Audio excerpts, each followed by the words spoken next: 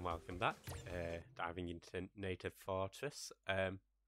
Actually gonna do 3 levels today. The reason being is at the end of this there's a boss level, so yeah, rather than start the next video on a boss level, we'll end this video on a boss level. So exciting times. This is another level where we can't get all of the crates on just yet. I think we need the pink gem or the red gem. One thing with Crash 1 is I can never remember which levels or which gems are active in which levels. There's like 2 yellow gems, or you know, like 1 orange, 1 yellow, whatever. There's like a pink gem, a red gem that look very similar in colour.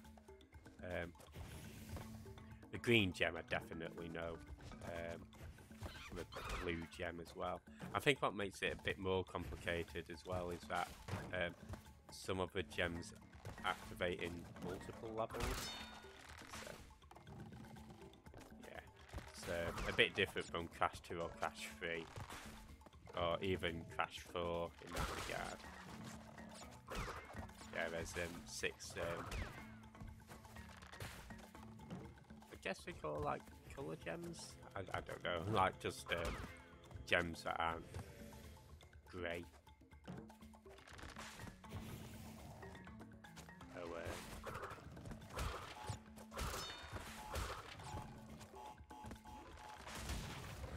Sometimes I'm able to get that live, but I didn't want to risk it without an Akumas. There we go. Now, actually, interestingly enough, if you go into a Torna bonus, even if you don't intend on completing it, well, seeing as there's only 5 crates and that as well. But yeah, it's worth doing just because it acts as a checkpoint. So even if you don't complete it, if you are to sort of lose a life, you get transported back to that portal. So I am actually planning on doing a Crash race. We've done a Crash 1 race, but a Crash 2 race, a few Twitch events, and yeah, when we did with Crash 1 race, that was sort of one of the tactics that I used on, in particular, the high road level.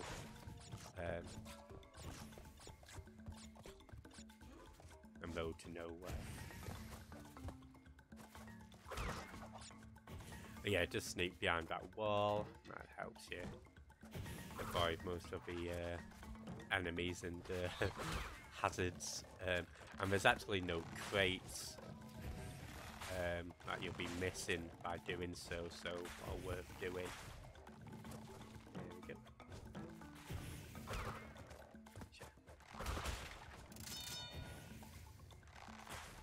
Yeah, there's that gem that we need in order to get the rest of them. Don't know whether that's from, like, is it Lights Out or Slippery Climb? Something like that. Yeah, on this one you just sort of want to go here on the second thing, and that acts as a little break point. It is possible to make it across without in one go, but again, something that I find pretty difficult at the time.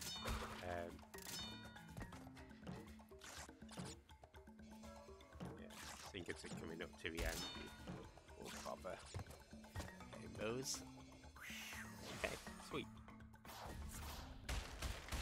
Again, quite a long level, and you'll find that the levels start getting a bit more substantive as compared to the earlier ones.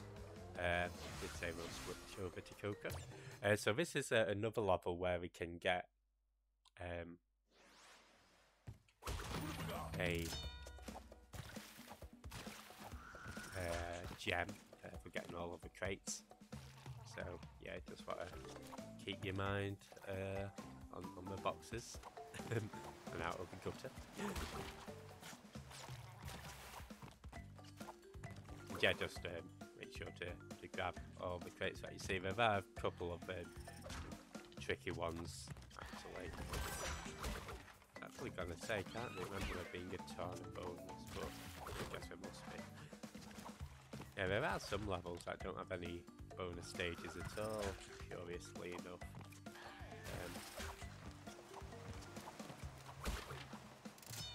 We'll get to those when we get to them, but not those to worry about just yet. There we go. Again, Crash 1 is one of those games where, a bit like Sonic 2, there's like so much like cut content, or you know, concepts that weren't quite utilised. It's quite interesting just to have a read through. Now, yeah, eagle-eyed amongst you might have noticed something a little suspicious earlier on.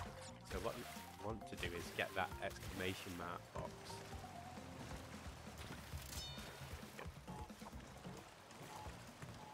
Yeah, that activates those crates. You can blow them up like this. So again, a little bit sneaky, but yeah.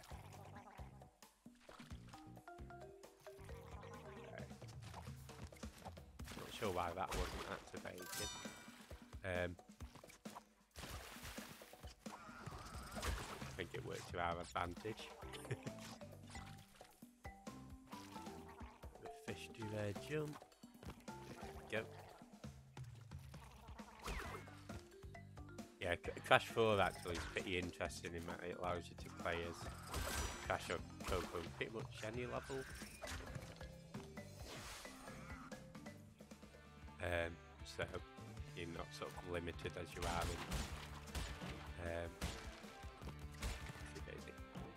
in Crash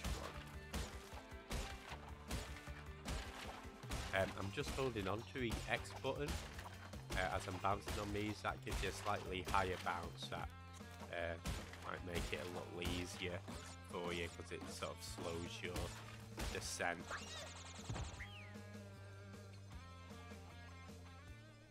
Go. And that's okay. So failing a bonus round, you don't lose your life, but you do lose your Aku Aku. That's a mask. Now, fortunately, because the next level is a boss level, I think your mask gets set anyway. But yeah, let's try to have that happen. There we go. Sorry, Dana.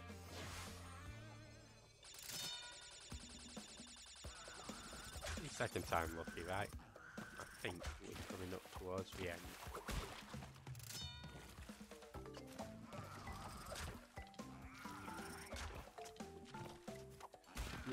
That was close. Yeah, probably should have waited for another cycle there, but hey, we made it. And that's gem number 4. So hey, 25%, no, 24, but after we beat Ripper Roo, should be good to go. So yeah, let's give it a go. I do like this boss theme actually.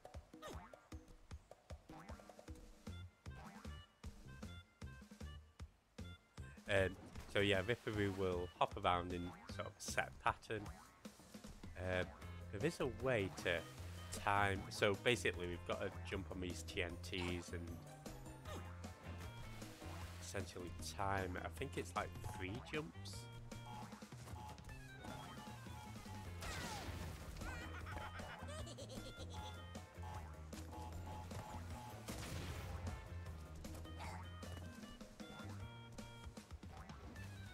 So 3 jumps over there now, and that should work in our favour.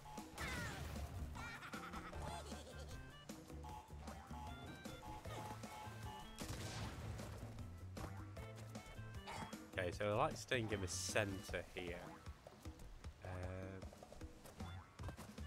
There we go.